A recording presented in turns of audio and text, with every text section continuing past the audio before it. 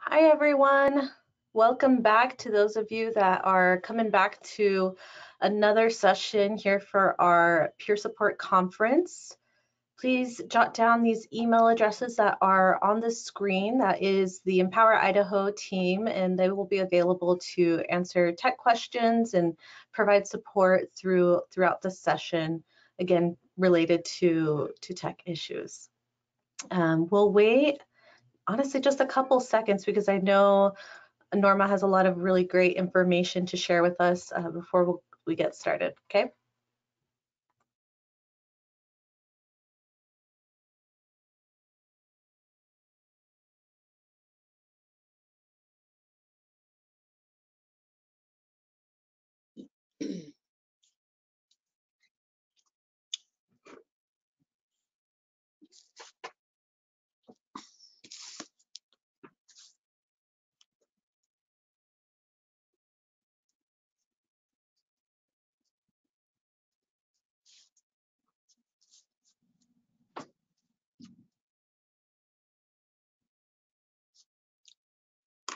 All right, here we go. So my name is Alejandra Del Toro, and I am the Education and Community Coordinator with Empower Idaho. Empower Idaho is an organization that offers provider trainings, education, and advocacy for adults with behavioral health conditions in the state of Idaho. We are here today with the ever so wonderful Norma Yeager, who will be providing a wonderful presentation on what does trauma have to do with me, understanding and managing vicarious trauma and compassion fatigue. Quick overview with the control panel. All attendees are muted and your webcam is disabled. So the way that you'll communicate with us is through the questions drop-down box. In that box, you will not only ask your questions, but you are also welcome to put in your comments and be as interactive as you'd like. We will have periods throughout the presentation where we'll review the questions, and we'll also have some time reserved at the end for a Q&A. So just know that your questions are welcome at any point. We'll get to them when the time arrives. All right, and then also in the control panel, you'll find the handouts drop-down box. In that box, it contains a copy of the slides as well as a handout that Norma has provided for us that she will be referencing. So please do take a moment to download those so you have access to them before we officially get started. All right. This session is being recorded, and that recording will be available within the next couple of business days on the Empower Idaho website. And those of you that are seeking CEUs, please refer to the confirmation and reminder emails, which details out all of the criteria that you must meet in order for you to be eligible for those continuing education credits. We'll go ahead and turn it over to you, Norma. Thanks for being here with us today. Thank you, Alejandra. I am so excited and pleased to be with you. And for those of you who are peer support specialists and recovery coaches, I just want to tell you how proud I am of you and the work that you do. You are pioneers of this peer support work in Idaho, and I believe it's so very important. I've said many times, and I truly believe that in the behavioral health field, the addition of peer support is going to be a game changer in terms of the outcomes and the opportunities for recovery that we provide for people. So welcome. I'm delighted to be with you. So the title, if you want to switch the slide, Alejandra, the title of this is, what does trauma have to do with me? You know, we've done a lot of education and training about understanding the trauma that most of our participants come to us with. Most of the peers that you work with have histories or ongoing experiences of trauma. But what does trauma have to do with you? What does it have to do with me? Next slide. So when we speak of trauma, we are understanding that trauma is something that is very much a part of the environment and field and work that we are doing. So as we talk about trauma, it can be a trigger. you need to think about how you're feeling as we go through some of this information. And if you feel uncomfortable at any point, please feel free to take care of yourself. Get up, take a break, have something to drink, something to eat. Take care of yourself. So let's move on to the next slide. So you work in a virtual sea of trauma. Peers universally present either with a history of trauma or a life of ongoing trauma. Their trauma will extend to you and it will impact you. This is what trauma has to do with you. You do not have to be a victim. You can take charge, but you will have to work at it. It will not necessarily come easily or naturally. And as we get busy and as we get caught up in the work that we're doing and all of the demands on our time, it's easy to let time move on and to deprioritize the kind of things that are important for you to do to take care of yourself and to continue to manage the risks associated with all of the trauma that you're working with. Next slide.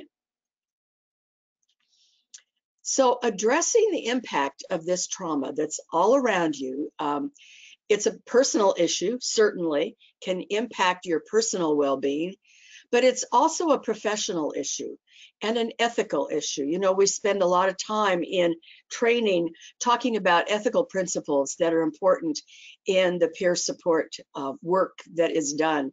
And so a professional issue and an ethical issue to take care of yourselves in relationship to the trauma that you are working with in the peers that you work with. Your physical, mental, emotional, and spiritual wholeness can be damaged and lost. Your professional competence can be compromised. Our contributions to our team or workplace can be jeopardized. And even our ability to meet the professional standards of the work that we do can be impaired if you don't take care of your own needs to address the risks and involvement of trauma in your life. Next slide.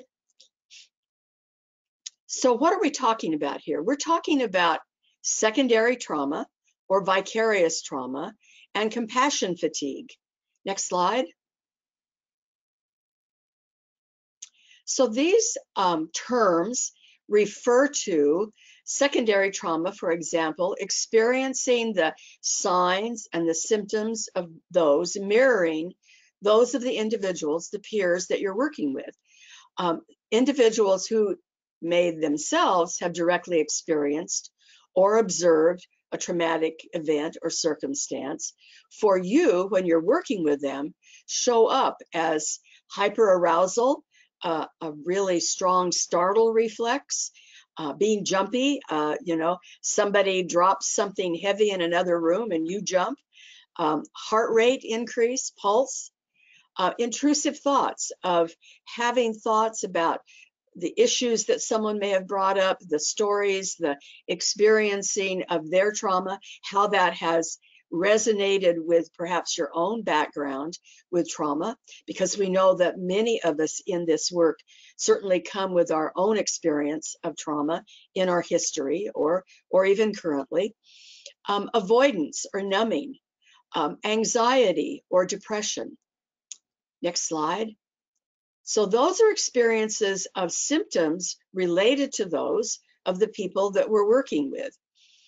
Vicarious trauma, peer specialists or others doing therapeutic or helping work with trauma survivors may experience certain changes in themselves, their relationship with life's meaning or hope, feeling like, you know, what's it worth?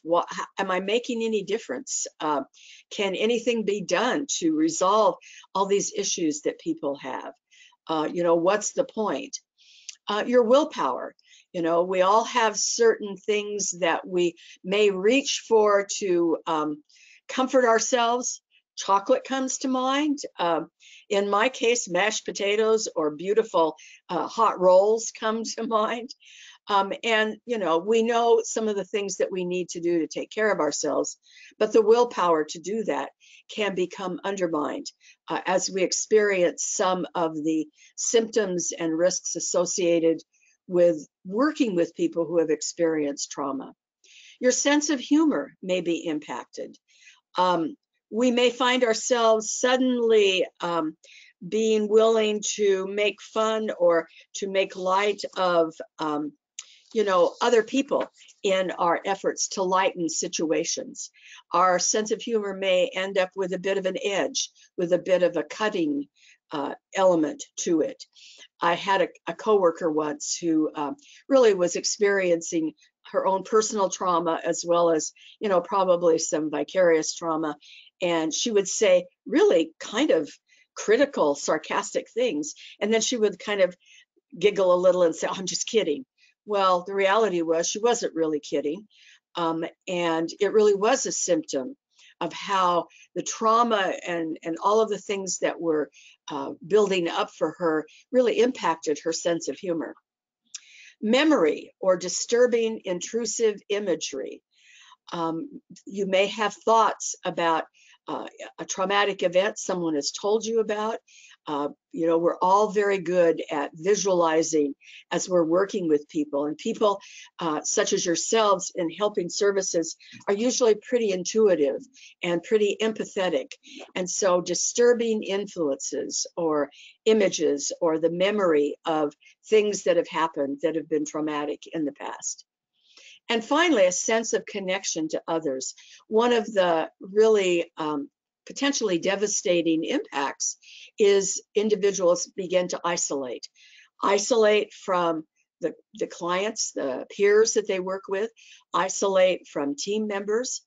I think it's a common thing to isolate from supervisors, because supervisors are often in a position of challenging us and you know, digging a bit deeply into how we're working with peers or how we're dealing in our own lives. So we may find ourselves avoiding.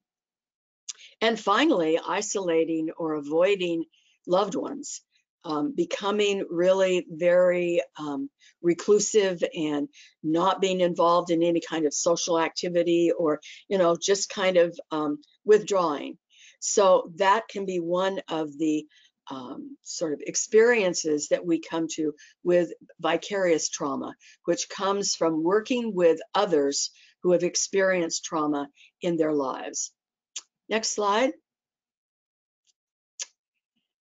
When all of those secondary and vicarious trauma comes together, it can result in what we call compassion fatigue. That's a more severe example of the cumulative stress of working with those people whose needs are so extreme. And, you know, many of the peers that you work with have lots and lots of needs. Probably one of the biggest issues that we're facing in our communities today is issues around housing, safe, sober, protective, supportive housing. Becoming more and more of a challenge. But other needs, relationship needs, safety needs, the needs for association with other people in recovery and developing a strong support network. So all of these needs, including the trauma that people have experienced or that they may currently be experiencing, because certainly not all trauma experience for the people we work with is safely tucked away in their past. Sometimes it's ongoing.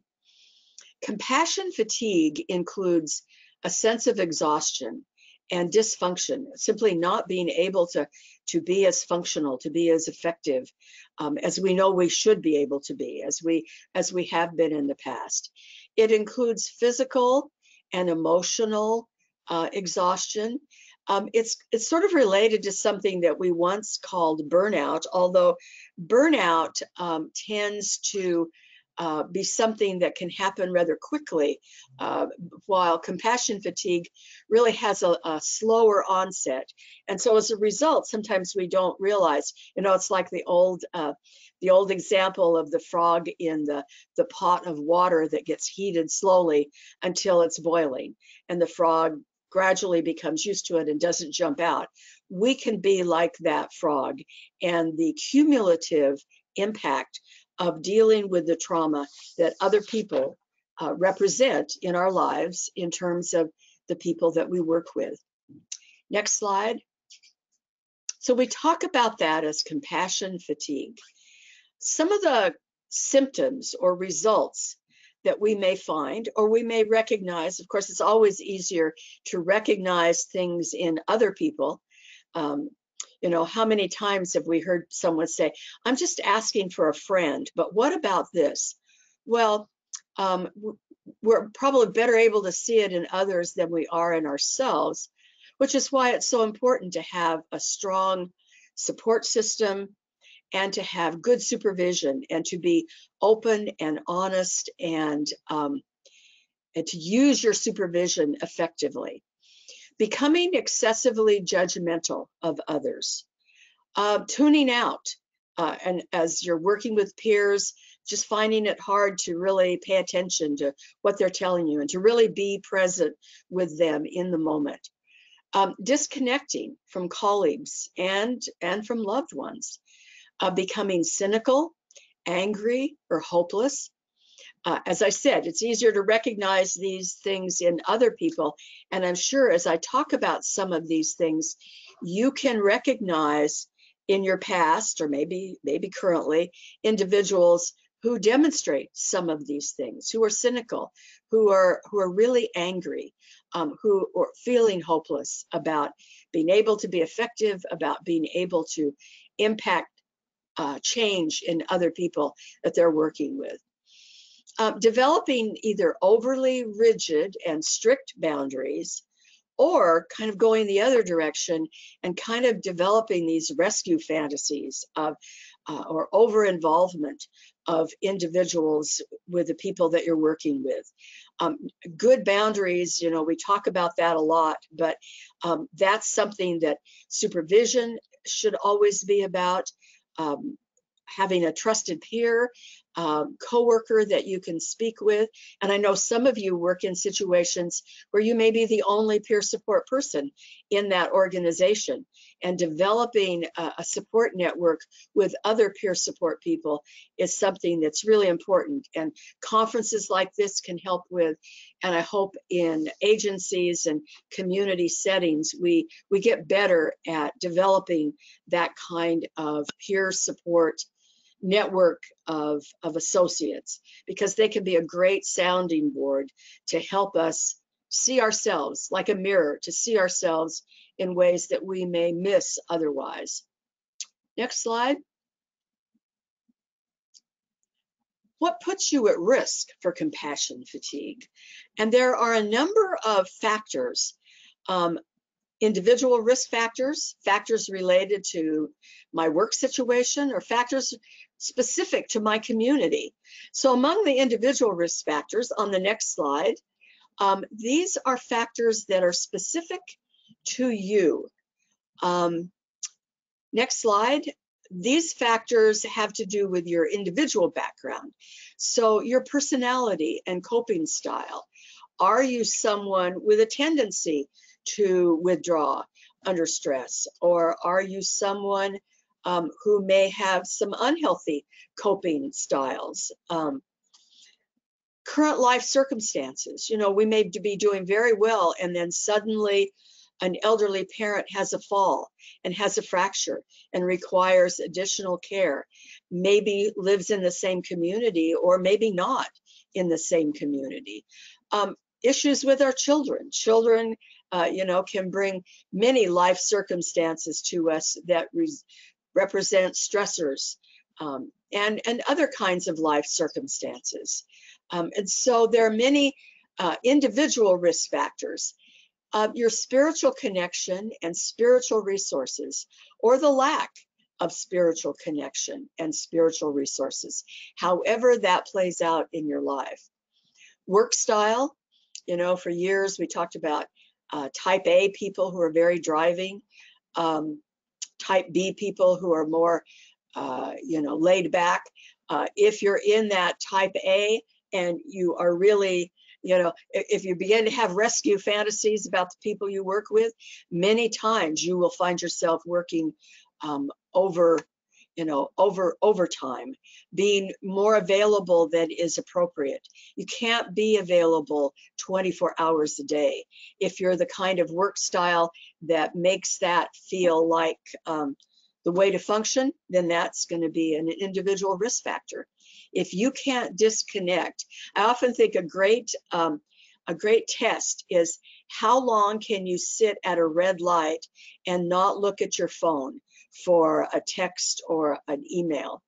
And that's a real challenge because we've been told that you can't use your phone even during a red light. And I'm guessing that many of us probably break that law. And you know, so our work style can get in the way of our risk management for compassion fatigue.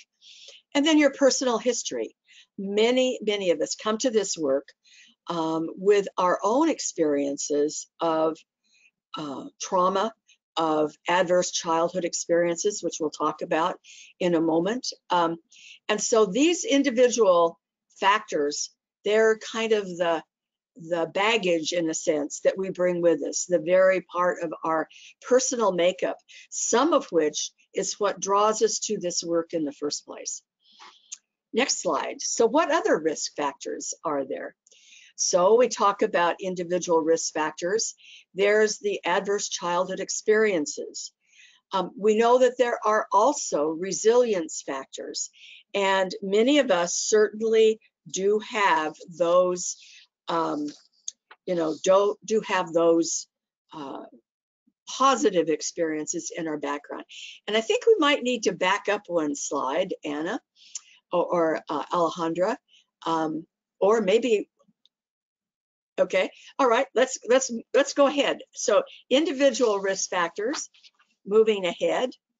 So let's talk a bit about the impact of elevated adverse childhood experiences. You can go to this great website called ACEs Too High, which after a while I figured out, oh yeah, that's kind of like ACEs High, only it's ACEs Too High. Adverse childhood experiences.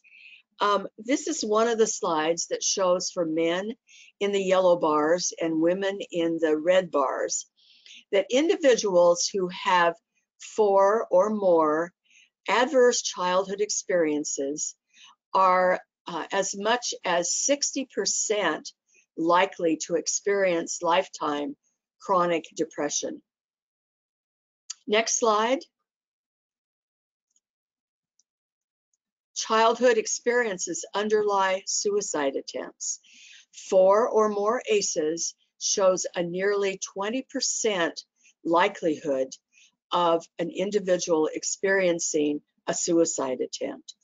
So these adverse childhood experiences stay with us, they come with us, they set us up in ways, and that becomes a part of your risk factor and your personal risk factor that you bring to the experience of working with people, working with peers, working in human services and in behavioral health. Next slide.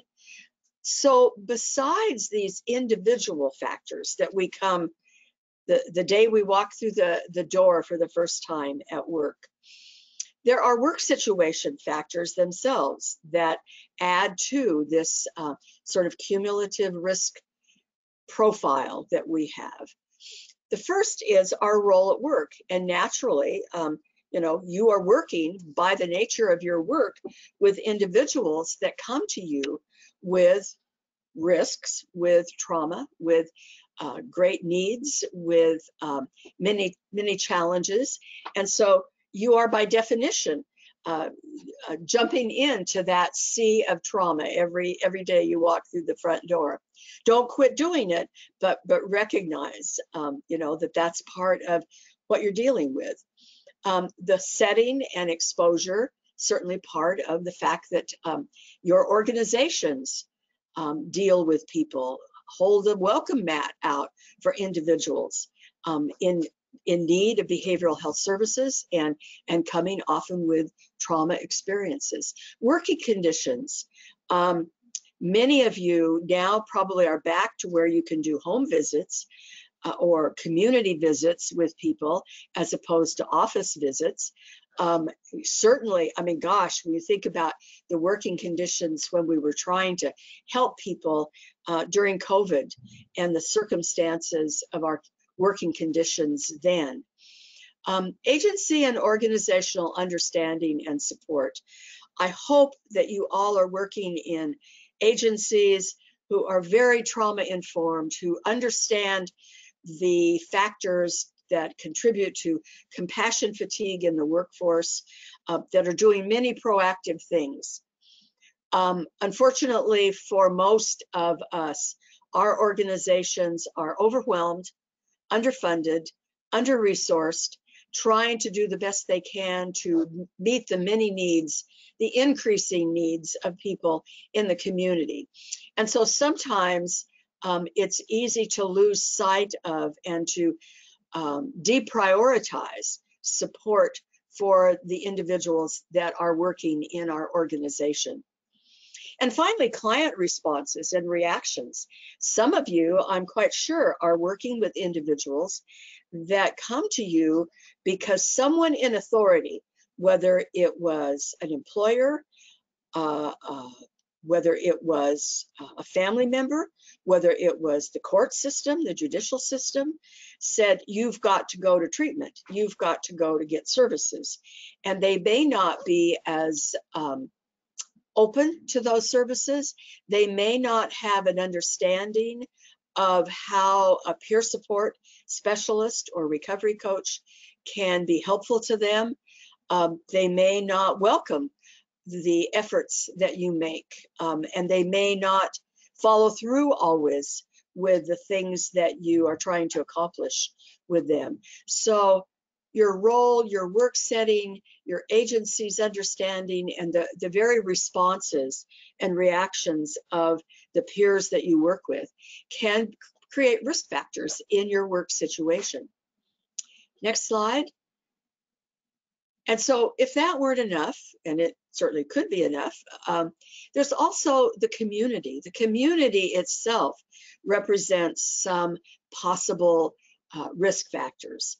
Cultural factors, what the community attitudes for people with mental health issues or addictions, the community attitude toward individuals. Maybe you work in a criminal justice reentry program, and how the community views people who have criminal backgrounds or histories.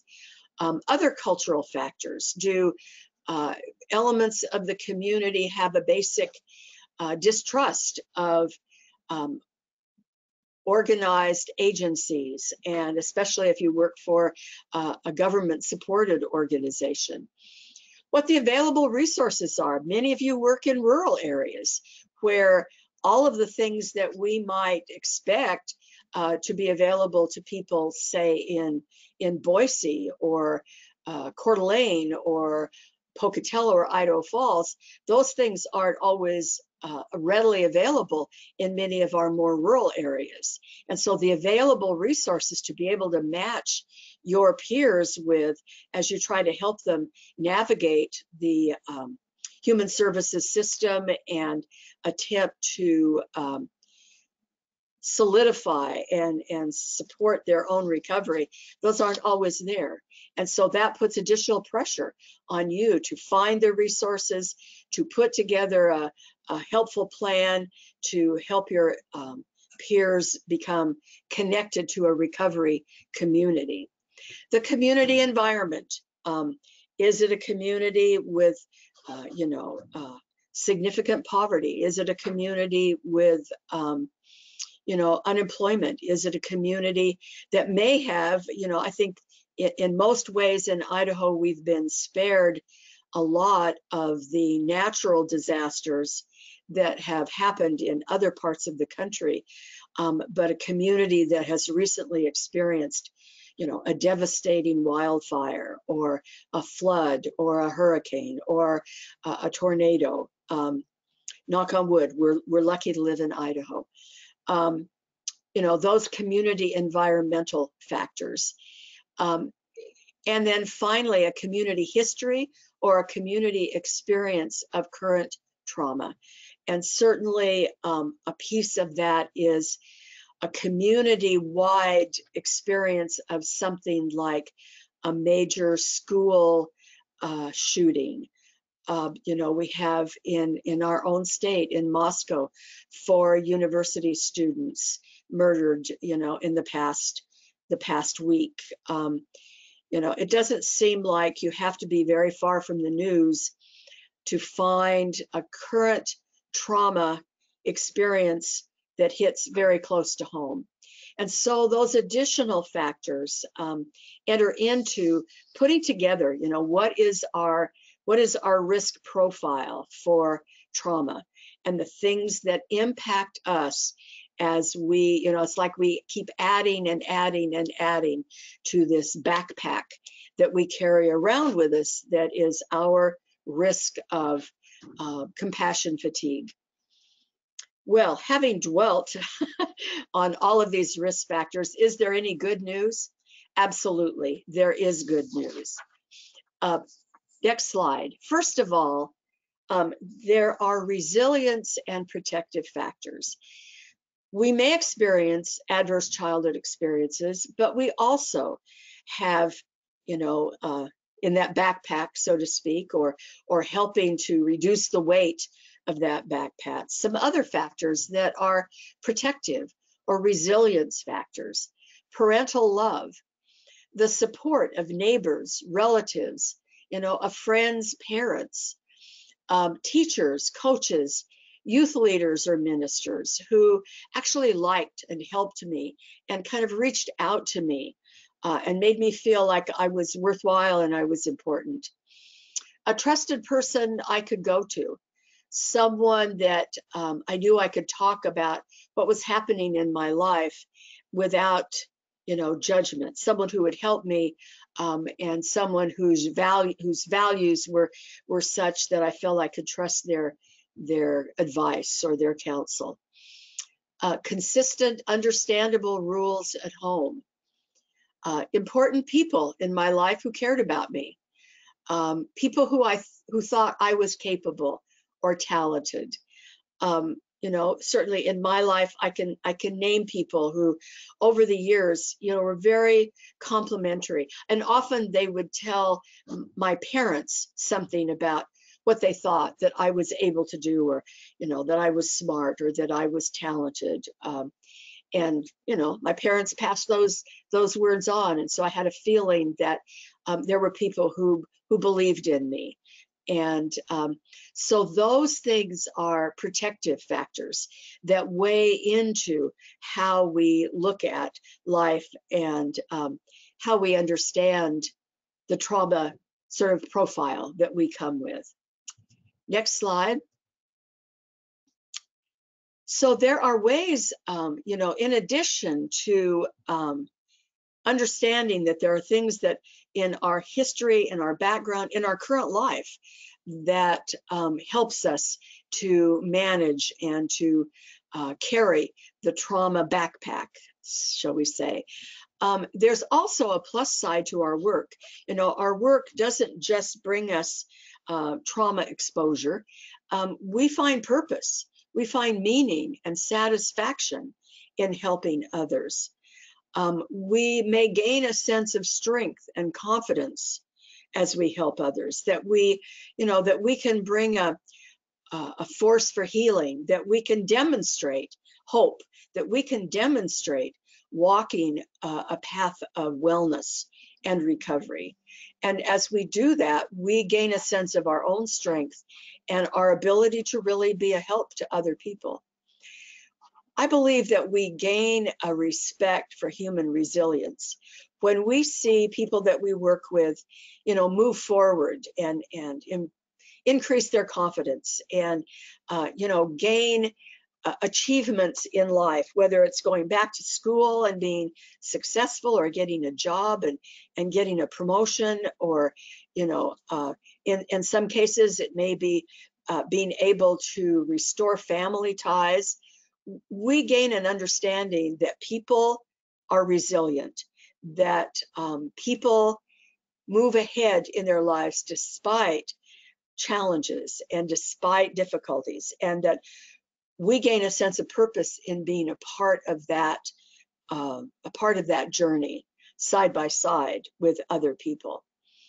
And we may experience a heightened sense of spiritual connection to something greater than ourselves. That we do the work we do, but we don't do it alone, whether it be through valued colleagues, good supervisors, or higher power. That there is a connection to something more than selfishness, shall we say. So the next slide, as we think about compassion fatigue and compassion satisfaction, there are some ways of assessing your risk and your strengths. One of those is to go online. You can go online and like you can Google almost anything. You can Google Adverse Childhood Experience, or ACEs questionnaire, and you will find online a way of evaluating your background, your history, in terms of adverse childhood experiences. There's something called the Holmes-Ray Life Stress Inventory. And, we talked about in addition to individual circumstances that increase our risk of secondary trauma or of compassion fatigue, there are things going on in our life circumstances. And the Holmes-Ray Life Stress Inventory, which you can also find online, will help you assess, what's been going on in my life. Day to day, we do what's in front of us. We, solve certain problems. We move on. We have challenges. We deal with them. And sometimes we don't recognize the accumulation of those things. The Holmes-Ray Life Stress Inventory helps you to recognize that things that happen in your life, changes in your relationships, in your work, in your living situation, can add stress. And finally, something very important called the Professional Quality of Life Scale, or the PRO-QOL, P-R-O, capital Q, capital O, capital L. And that is something that's available to you in the attachment as one of the handouts. And what it does is that it is an assessment. I'm really proud to say it's a very widely used national and international assessment, but it was developed here in Idaho by an Idaho professor at Idaho State University, Beth Stam. And so it tells you, it gives you questions to answer, and then it gives you some scores to assess your level of compassion fatigue, your compassion satisfaction, as well as some of your trauma scoring. So it is something that you can use. It may be something that you might share with a supervisor. I think it's really important to make your capability at managing your stress and the stress level, the level of compassion, fatigue, and satisfaction in your life as an ongoing topic of discussion with your supervisor. And it may be that you are the one that needs to introduce that. Supervisors may be unaware or reluctant to bring it up, and it may be something that you need to introduce. And the PRO-QOL and how you've done it, or what you've learned from doing it, or from any of these other assessment tools, may be something that you can bring to that process and open the lines of discussion.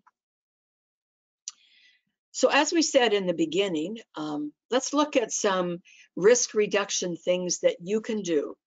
And I think the first is that, as we said, it's a professional issue, it is an ethical issue, and certainly a personal well-being issue. The first is to take charge, accept the responsibility.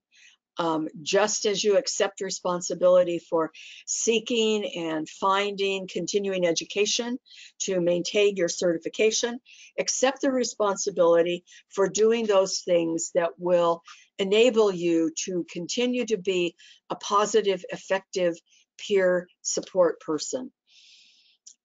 First of all, and I wish I could say you could go to any Walmart or Walgreens and find this supplement. And if you take that supplement twice a day, all of this will be taken care of.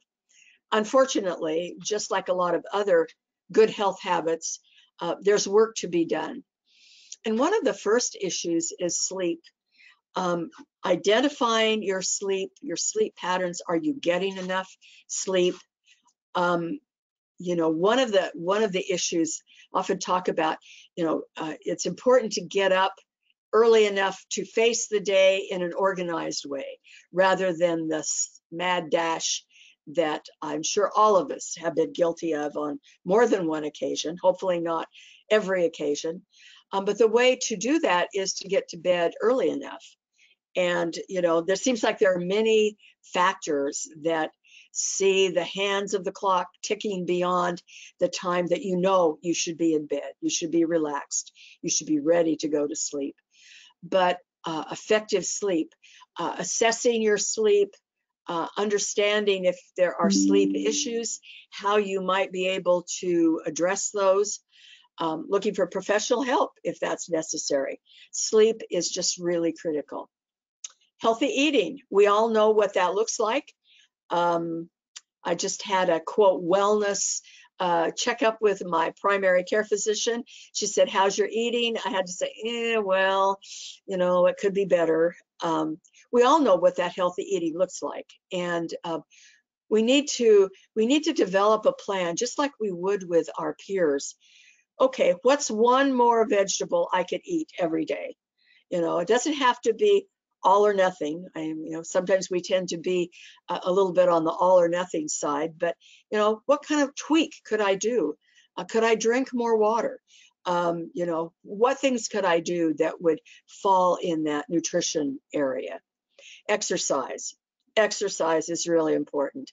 I'm very fortunate in that I have a husband who really dogs me about getting out and walking with him. It's really hard right now because it is cold outside, and I'm great at being willing to go along in August and September, especially September, October. Beautiful sunshine, beautiful color, nice warm weather. When it is in the 20s, it takes a little more focus. It takes a little more push to get me out the door. And finally, time out. Disconnecting from devices, not checking your email throughout the evening, taking time out, and not only on a daily basis, but vacations, long weekends. And I have to say, a long weekend is not a vacation. A vacation is at least 7 days, and ideally even more than 7 days. Time to unwind, time to disconnect, time to replenish, to restore. So time out. Next slide. So, those are the basics. There's nothing there that you've never heard before. I'm quite sure, because I can certainly attest in my own life, that there's at least one of those things you could do better, and maybe several of those things you could do better. General approaches, basic healthy living practices, what we've just really covered. Connecting with others, friends, coworkers, texting, emailing, social event out. I a group of friends that really do socialize. And I know that because I see their social events on Facebook. It would be good to be on, have some of your own social events worthy of Facebook. You don't have to post everything you do, but you know, being connected to others. Again, using your supervision effectively, developing creative and enjoyable leisure activities. And I've bolded one of these, engaging in deeply engaging hobbies, something that really takes you away from and really immerses you in something different than the work that you do. This has been found through research to be one of the strongest benefits, one of the strongest ways of dealing with this kind of stress. Writing, letters, poems, thank you notes, journaling. My organization, Recovery Idaho, has a twice a month called Writing for Recovery, with writing teachers teaching us a lot of different ways to write about things in our lives. And, you know, writing has been found to be a very effective healing and risk management technique. Using your spiritual resources, whatever those are. Being connected to your religious community or other people who are like-minded, who spend some time thinking and talking about and reading in spiritual resources. Learning something new, you know, going online. You can learn how to do anything through a YouTube video. You could learn a foreign language. You can, you know, sign up for a new word of the day. Learning something new, exercising parts of your brain that are sitting there just waiting, saying, feed me, feed me, feed me. Learning and actually doing a mindfulness practice, whether that be a breathing mindfulness, you know, walking mindfulness, whatever kind of mindfulness practice. And there are some great apps for that we're going to speak about in our next slide. But actually doing it, you know, setting time aside and learning to do something mindful that interrupts the cycle of concern and rumination and sort of stress that's going on, this kind of stress talk in our life and in our self-talk. So there's an app called Mindfulness Coach. And if you Google these, or if you go to the App Store, PTSD Coach, PTSD Family Coach. There's an app called Calm, and I believe it has both a free and a paid-for version. There's one that's really fabulous called Daily Habit, and finally one called Virtual Hope Box. We'll leave those up for just a minute so you can take a note and write them down. But and then if you just Google, you know, stress management apps or stress reduction apps or mindfulness apps, Dr. Google will tell you some things that you can do, things that you can use. So in the next slide, there are also some kind of quick fixes that you can use. Stare at something pretty or personally meaningful. Maybe there's a photograph of a favorite place. Maybe it's a picture of your kids. Maybe it's a picture of your pet. And in some ways, I'm thinking maybe a picture of your pet is less stressful than a picture of your kids. Sing or otherwise make music. A friend did a great talk at church, actually, one day about the benefits of singing in the choir. He did happen to be the choir director at the time, but he convinced me, and I joined the choir, and I tell you, I have loved it.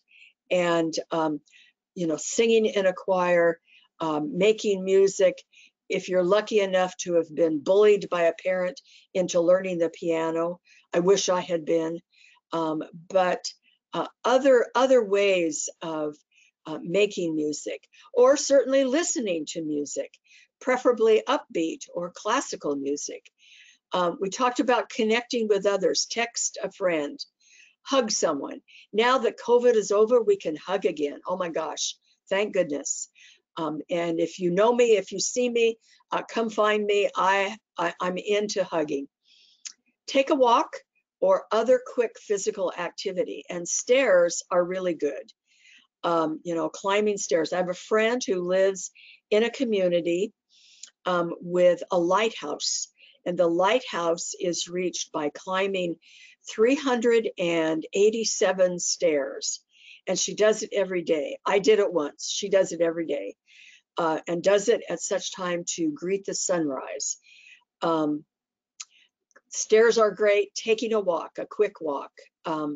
Walk around the block. It doesn't have to be 387 stairs. Play with a pet. Pet a pet. I love to go for walks because there are usually people walking their dogs. I don't have a dog, so I get to play with their dog for a moment. Breathe, really breathe. Learn to breathe from your diaphragm. Get some really little thing done. Maybe it's cleaning out one drawer. Maybe it is cleaning out your purse. How about the jockey box in your car? Send a thank you note or an email. There are many people in our daily lives that do things that we're grateful for in the moment, in the second, and then we move on. Send a thank you note. Maybe it's something that someone did a long time ago. Give a sincere compliment. And finally, write in a gratitude journal. We had in a group I belong to an exercise with Thanksgiving coming up to come up with 100 things you're grateful for. And that seems like a lot. And it's not as hard to do as you might think. And as we meditate, as we reflect on the things that we're grateful for, the things that are troubling us, the things that we wish we had, as opposed to the things that we do have, the things that we do have become much more prevalent in our mind.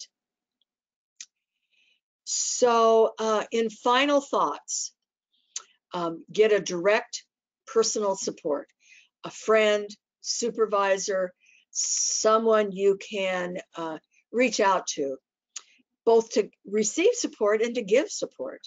Find a buddy, share your goals, be in touch with other people, support and hold each other accountable. When you see a coworker and you know they're putting in more hours than is healthy, than they're supposed to be, when you see their boundaries begin to get a little shaky, hold them accountable with care and concern, not criticism, but hold them accountable and support each other. Celebrate successes, even small ones. Did you go out and walk around the block? Great, celebrate. Did you eat broccoli one night for dinner? Celebrate. Analyze and learn from setbacks, and use the 5-minute strategy. So the 5-minute strategy says, well, I may not be able to do this for an hour, but I can do it for 5 minutes. Build that sort of thing in. And finally, in the next slide, make a commitment to get started. Identify your barriers. What's getting in the way of your making a change? What could you do to overcome that barrier? What is a very small step you could take tomorrow or Monday? I always like to start things on Mondays, but tomorrow would be a fine day to start being healthier, being more in control of your stress. So we'll switch now to the last slide, which are some resources that you might want to make note of, and we'll see if there's any questions. So Alejandra, do we have any questions from the group? Thank you, Norma, for an awesome presentation. I don't have any questions in the questions box yet, but some messages of gratitude. Love these, even to help my peers. Thank you. I love these. And I really needed this as I'm very much feeling compassion fatigue. Thank you. Well, very good. There are so many forces pulling us in the direction away from, we talk about self-care, self-care, self-care. The problem with talking about self-care is it sounds selfish. It sounds like, paying too much attention to ourselves and not to other people, which is what we're, employed to do and what we're wanting to do and what we've trained to do and what we, are drawn to do. But recognizing, going back to that idea that, it's like they say on the airplane, if the oxygen mask drops down, you put it on your face first, and then you help someone next to you. You cannot be an effective peer support person. You cannot be an effective helping person. You cannot help anyone else if you are experiencing compassion fatigue. And for those of us who are more motivated by doing things out of, a professional obligation or a, ethical responsibility, that's exactly what this is. And for those of you that may be listening that are supervisors, you really need to focus always with the people that you are supervising. What are you doing to manage your risk of secondary trauma? What are you doing to allay the onset of compassion fatigue? I think it's so much important to say that in those terms rather than what are you doing for self-care? Because self-care kind of sounds like a bubble bath now and then. And it's definitely harder work, although there's nothing wrong with a bubble bath now and then. Mm-hmm. We had a question come in. How do we handle it if we are getting fatigue from the company we work for? Well, I think the first step there is to talk with your supervisor.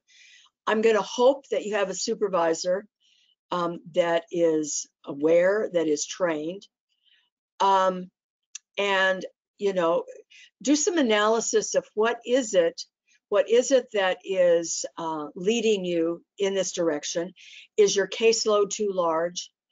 Are the people that you're dealing with, it's fine to have a caseload of X, but if that caseload of X is all people in the earliest stage of treatment or recovery with none of their needs having been dealt with, I mean, you can only handle so many individuals in the very earliest stage. So is it your caseload? Is it other expectations about, do you need help or training in some way? Does the organization need to find and help streamline or train better in the area of paperwork? We all love paperwork, but that's, I think that's something that can weigh us down and be a major issue. I hate to say, at some point, there may come a time when you recognize that your situation and your organizational setting is untenable. And that's when you need a support system outside of your organization to process with, to talk about, to look for alternatives. When we get under too much stress, sometimes we can't see the way out. We can't see the forest for the trees. And having a support system that can help us to identify what can we do, what do we need to do, what possible solutions are there, and if it is an untenable situation, how do we extricate ourselves in a professional but in a healthy manner? Thanks, Norma. All right, I just want to remind everybody about the final training that we have today at 2:45 here in 15 minutes. I know it's been a really long day, but This training's on stages of change, and the presenter Jeannie is going to be covering the trans theoretical model. So I highly recommend you join us if you're able to. I will put the registration link in the chat right now, in like 2 seconds. And other than that, I think we're good to go. Again, Norma, thank you so much. It was a pleasure to learn from you as always. And I'm really grateful that everybody is joining us today. Again, I know it's a really long day, but there's lots of really great information. I just sent the registration link for that Stages of Change presentation in the chat. All right. Thank you, Alejandra. It's been a pleasure. I love this material. I love this workforce. I wish everybody a wonderful holiday season coming up. It's a great time for self-care and wellness, and so everybody have a great holiday. Sounds good. And I'm seeing some comments of their folks are able to access that link. If you go to the Empower Idaho website, the link will be there as well under the Peer Support Conference. Sorry that it's a little bit last minute that I can't send it to everybody individually, but if you go to the website, you'll be able to register there. Thank you. Have a good rest of your day. Goodbye now. Bye.